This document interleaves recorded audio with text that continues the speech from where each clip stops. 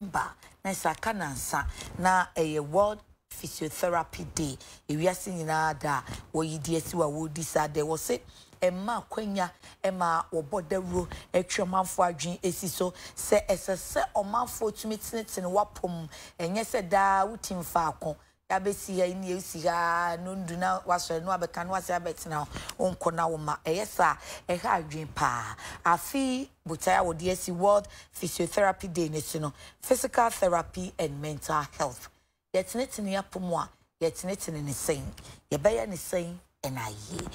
Mary Witani Agoriwo a senior physiotherapist at Wokolibu Teaching Hospital ena yenini bedin komono enya yare fo nko na mo monya ase no mo o mai surgery no mu hia pomitinetine ye nyina so ye ka ho Auntie Mary be boya me ati ase Auntie Mary akwaba ye nua na ti say na me adom boko na nso e na me adom me so me ho ye adwuma mboko di bia boko ye World Physiotherapy Day fadi enwudi important na mo ye me de me say mo create awareness yo okay me da se me de etifo nyina nso ase mo mache anope na send ya wudi kankan ye no ye World Physiotherapy Day no ye da ewiase nyina ye yiesi ho se ye ma amanfo ente ade a ye friend physiotherapy na de ban te sen edi adwuma na ye emre etwemu na afi bia ye ade a ye na nyame adom afi nso edru na afi bia no ye wobotaya ye di si ye ni so ye hwe fa ko ben na ye nhye danka ho asem emma wiase nte se physiotherapy ebetumi aye bibi e de aboa wo ho enti afi de ye di si ye ni so ene mental health yes say bidim sa adwiri mu de bidim se de ye be ye ho physio eni adwuma bia ye wo ho aha eyampa enunti na afi ye de sabotai na si ye ni so say ye be ma obi enya ne ho nti ase se obi a sebi owa adwiri mu yare mpo ehia se obetenetene ni mpom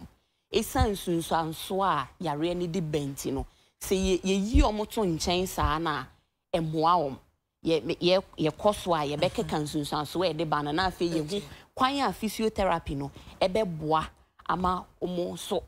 omo tibia omo wom no eboa ema ebi mu efiri mu ye di muro ni ade keka ho a eboa ema nipa tibia no ekoyi ema no ene ye hwe afi mu team no na yemfa mre fie di osunsu naniwa ti yenwe Ghana ho Ghana ye mental health say Ghana ye mental health no say emre twem ye ka ho asempi se eyade a problems wo ho e ba se ne ayesi hwe omo a empempi ye omo ka ho asem na bia wo ko psychiatry ho kra na sika ye de ebebo omo dwumedi ho bra nyina no ya na etosi kakra enti no ama odi physio no ebe mu ana akoye se ayeden kakra ye hwe ebibiri mu ha nyina omo ye nhwehwemu bi efa mental health ho say countries ben na policy ebo mental health ban na it was just about 50%. 48 countries na out of that 22 pe na ewo bi nyame adom na Ghana nso wo mental health policy ni bi na afi free ho na ye hwehwe mu hwe say omo mental health policies no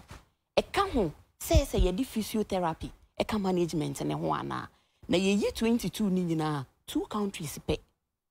na ehwe physiotherapy say ehu hia say obi owo mental health problem no ye di physiotherapy kan treatment ho a ebeboa no enti eyade a say ayade foforo ama even the policy makers because enka policy no na che say ebra omo hyehye no adwena nkoho say ye hwe no nso a ebehia but empempi ni ye hwe nurses no ye hwe doctors no because se nipa ne eye gidigidi na ompeso obetena fa kwa definitely ye behia nuro na dia calm me down na afi o stabilize ya hwe senia obesi akeka ne ho because empempi ni yare ne manipa ne boto obi wo ho ompeso obi pie kra enti se ye de exercise be ka ho a na aboa manipa ne tumi akeka ne ho na nsunsanso a se abrebia wote fa ko e de brew no nipa no ankosa ate bia ne mo enti se ye hwe Ghana ha ye hwe mental health a you see about 3% of your population in no it was severe mental problems. And I bet 10% no fiti mild to moderate. Obia it will be being kakran. Near cause mental health problems na. I say obi nipan into me manage the normal stresses of life. Okay. Sebia makoti biebi mu me ho kire me. Enye obia na otumi eso saade ni mu. Enti yesa na afi ama behavior no aye extreme. Why restless na afi wa sha se hu enieme bia obi enhu. What it is sembia obia entibi. Enti se obi entumi manage sa normal stresses of life. Na ko extreme na che nipa ni ye nya mental health. Eninti na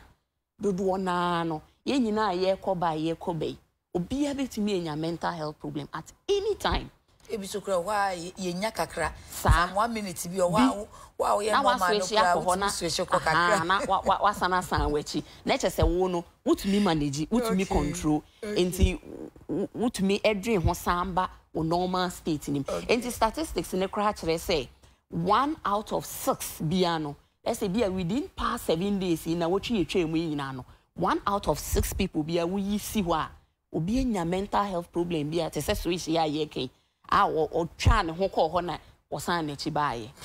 Na se yi nipa phone so because Ghana ya twe ye se de wadwan tomagu sa ti se we na ne de ne ti sa anane de eye kra no ye kan krankran ana I say high fever. Yes. No enya anu bi dia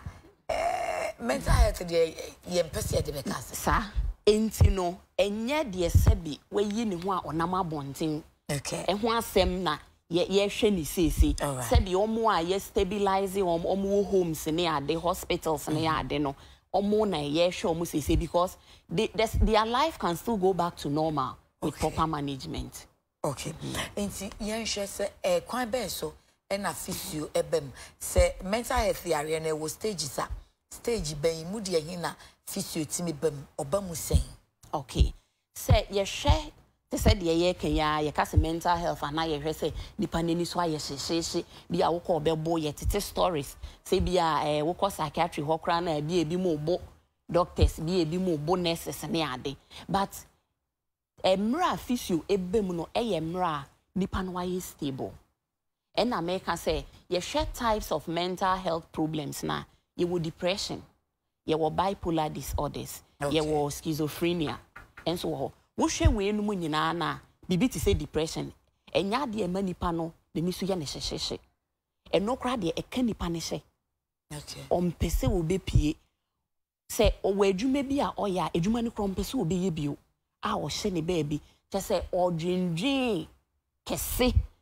and that person will need treatment anya sana enkakra na aginsemo enti nipa bi sa no ye de ne betu edru so all right we ne ye nka se physio be gi edwuma na ye debi or fa edru na chese conditional stabilize na fe se ye de exercise ne be ka ho a aboa na adwen no because behavior ne actions ni nyina no if you adwen nim because ye wo adwen produce neurochemicals bia eno na regulate your mood regulate nipa behavior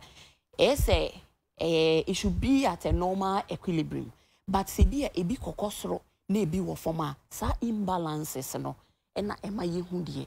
yehu ewo people who have mental health issues no na nhwehwemu a kire se nipa ye exercise sa chemicals ye be free be endorphins. The brain is able to release more of that and that is responsible for the control of mood. Inti eboa control nipa ni mood ema ne behavior nyina well controlled. Ena afen so ete chemicals na ema nipa ni so ye hyehyehye o ye heja no ete so inti sa ema nipa ni stress level eba form.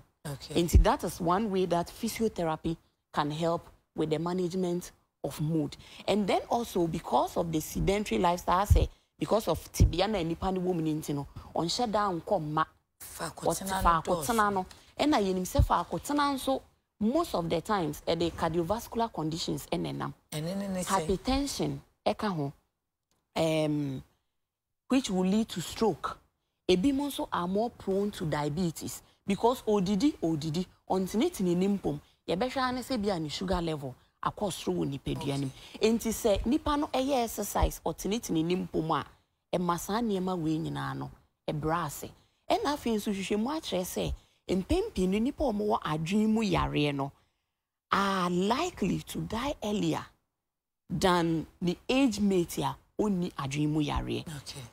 because of all these things enti no se nipa no offer exercise mu etineti ni nimpom a eboa ema oye focus in life otumi hu say oh bibi wo ho a eseme because most of the time no some of them lose touch with reality in life. They feel that there is no value in life, and that is why it leads to the suicides, some of the people with mental health problems, because tia metia secret some fast one say mean to me nyewe then they say me wa enke but what the nipa no go through exercise, they come to appreciate the reality of life. Now, to see that GG exercise, no be our no or drain oni anije akone ho eya omo safo no omo exercise or the be exercise no yes and also a problem because we share amama bia o ma ye nhwehwemu afa saade we ho a we nankasa ye problem bi e ka ho se bia utumi enya nipa be ye 10 a oni omo be di nkita ho se wo ye be exercise na aboa ama wo condition no I improve it. Ubon se bia at the end of the day no na bia miensa na 9 bi apa ba se still onhu de wo ba be ne moa e be ye de aboa no sa nipa sa ne so hia kasa kire. That is where the clinical psychologist will also have to come in. Whilst our offer no clinical psychologist can inti ese ye koswa ni nipa no e kasa e mani hu say there is something more to life than this current situation you find yourself in. Inti ye the exercise ne kan wa e beboa. Nhwehwemu o ma ye nyina kire say exercise no e boa nipadua. It helps with the quality of life of the person with mental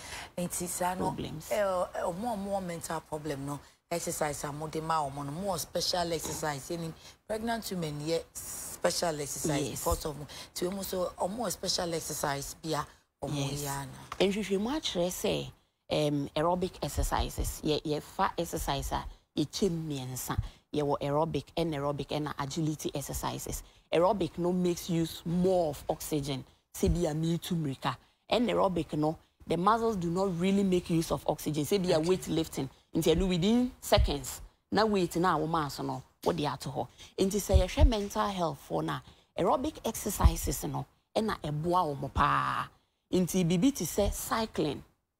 and I say be a treadmill exercises say be a we need treadmill krana nantie keke. I think the last time I me ba ha me kan nantie ye mfa ne so e wo mwe bi ma ye no nantie boa pa. At least 30 minutes of walking every day is good for our health. Into nantie cycling ya me kan swimming and all these things from a moderate to a high level intensity will be very helpful. Enti yenhwe week ayi be di no a free 8 September kono program net say okay enti no I say a day mum and so nesan say ye pese ye kama amanfo te ho asem ye ni nti no ye hwe na awotwe ya sha ase dada be Monday no ye sha ase na ene me wa ha ye be call other TV stations any radio stations akoso abohu de ro ama akoyetim atoyetim say obi wo mental health problem a sa nipa ne so ehia physiotherapy ya ade a ye nka ho asem da migidi say yen kan ho asem da once any ye policy ni mo de na che say ya ade a ye ni ko so enti say ye tumi ma ye ni ko so na even policy makers no say omo hwe na ye de hye baabi na ye de hye baabi a na ye betumi I implement it and na afi so nyamboa echena ene say me free ha ye call NCC office omo so ye ni omo kwa akodi nkita ho ye be kokọ banks ni so bi ho ne de ye kwa focus no is about stress because when to me manage stress ni year and na gradually no e dey wo free wo normal state no e dey wakọ mental health issues nti we are dealing with it from the stress level and then from there sit echena na so no ye be kwa aboso kan Yene edumayefo e wo ho no so bekwa kodi nkita ho and also it's all about the stress management. But when who manage and do depression na edo eko wanim. And then nyame boa 7th aye Friday no. And e dey ye dey ko mental health aboboa no pe. Ye dey ko Accra psychiatry. Ye ni omo kwa kodi nkita ho. Na yomo hu hia se ye di physiotherapy ebeka management na omo ye ne ho. Ene boa ebe boa mtie no e ya anopa 9 o'clock. Obia betumi aba betie bi ene ya ba be dinkita ho ewo ho ewie so aye ne omo be exercise ti di obeba ho bia no is invited to be part of the aerobic exercise ya making. And afi nyame bo a if no aye da na nkasa aye di no ye ni Rema tera eno so a private physiotherapy unit. Ghana Physiotherapy Association any Rema aka bom aye health work. Na health work no e sha se e wotema Rema branch na e wo no anopa 6 o'clock na sha se nti ye health work ni wi a e di screening so e be ka ho na afin so ya sana ye education afa mental health yi e ho ami ehu nti se wo ho na wo hwe se wo shift akosa side na anamon be na ese wutu na etumi aboa no ankwanko wie ho na mpo se wo kosa atibia ni mu a ese hu se me di exercise ka ho a ebe boa me na wa hwehwe physiotherapy unit bia ebe ho na wakwa akwaje ho akwankyere. Na mu beba be mu sha se wo Rema tema branch na mo wie wo yen ehwa na yebewie ehwa na yebewie nti by from 6 no by 8 na yewie work no na ye di screening no atwa so ene ye bompa ise week ni ene enkankada no memenda no bibia be ye kama na manfo beti ase se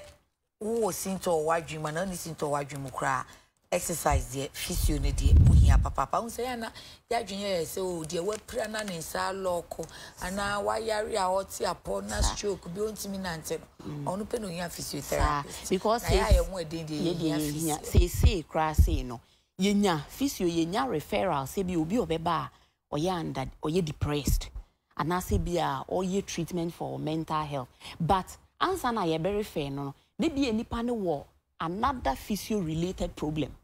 eninti na yare fair na maye but enye se bi a mental health problem na owo no enti na yare fair no